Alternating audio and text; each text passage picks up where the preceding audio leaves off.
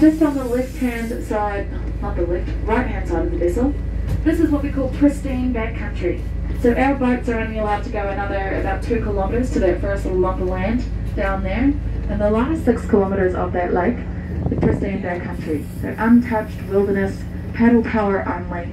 And that is due to Mary Schaefer petitioning to keep this place protected. So pretty amazing. Really, really nice if you're going to put in all the time to get out there to not hear our boats when you're paddling out on the lake.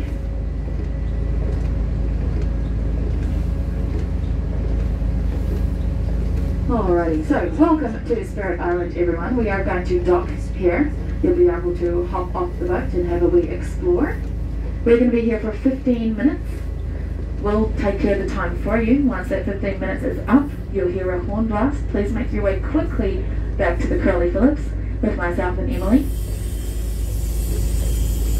If you hear 3 horn blasts, we have already departed, so make sure you do come back on that first horn blast. Now we have a wonderful walking trail for you guys to use. It starts where it ends and ends where it starts. It's pretty good. That typical iconic photograph is from the top on the lookout point. If you get lost on this trail, I'll be very impressed. You will be the topic of my next tour.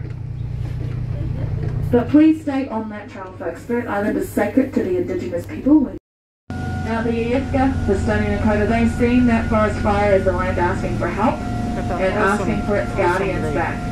So they reached out to us the following year, 2016, to return to Spirit Island, to reconnect to the land and start performing those ceremonies again. Now they did perform their first peace pipe ceremony in over 100 years in 2016. So pretty proud to be part of a company that is helping rebuild that relationship between ourselves and the First Nations. There's a pretty dark history in this area. The fact that they were evicted in the first place is not so great.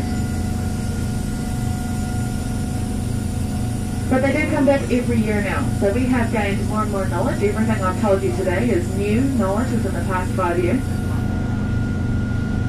They come out here every year, once or twice.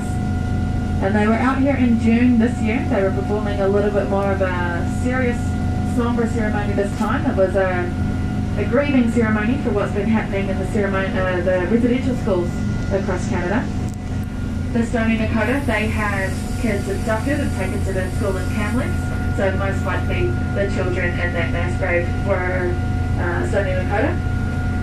Very, very sad, and they were out here. They left a very traditional pair of children's clothing on the island for those children's spirits that are in the mountains, as their belief now. So that is part